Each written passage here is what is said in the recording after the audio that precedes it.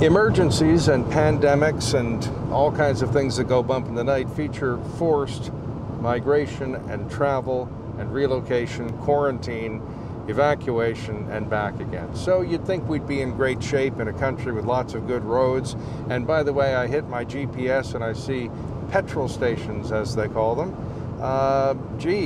every couple of miles.